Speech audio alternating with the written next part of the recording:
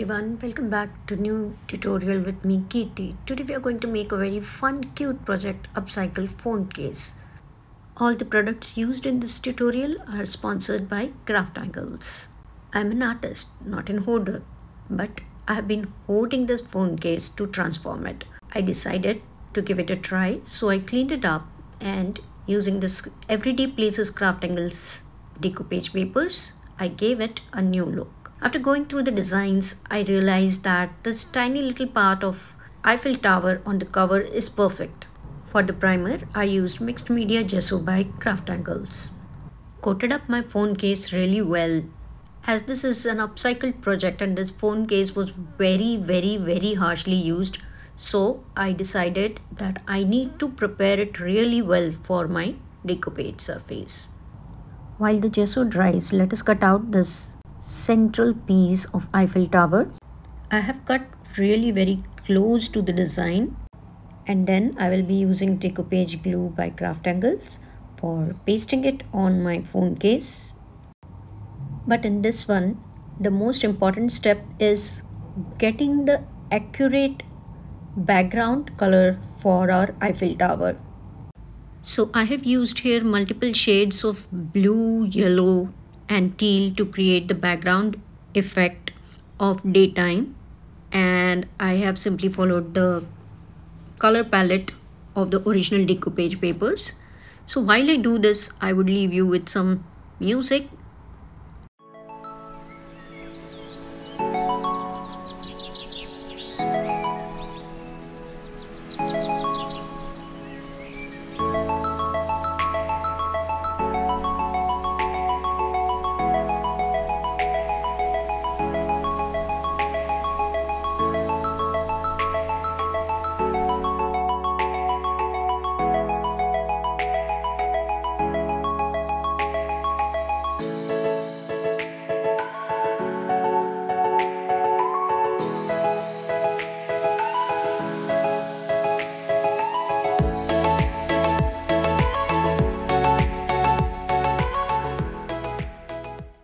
After this paint is dried, next step is decoupaging the design with the help of decoupage glue onto the background.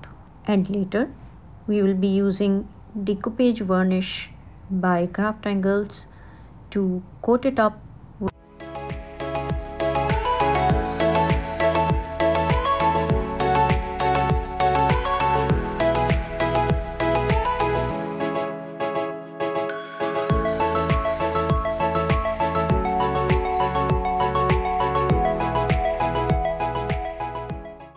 After the layer of decoupage varnish, we are going to use liquid glaze. All the instructions you can see there on the bottle itself.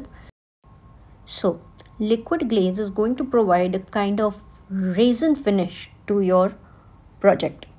So phone case is something which is very harshly used every day. It is so much of time in our hand. It goes into the bag, it goes into the pocket. So it is very important to protect the surface very well. That's why I decided to go to the next level of varnish, which is gloss. Allow the curing time of 3-4 hours and then it is ready. That is the final look of my project. I hope you like this. See you in the next video. And remember, you can always find me on Facebook, YouTube and Instagram under the name Kirti's Craft Castle. Thank you. Bye-bye.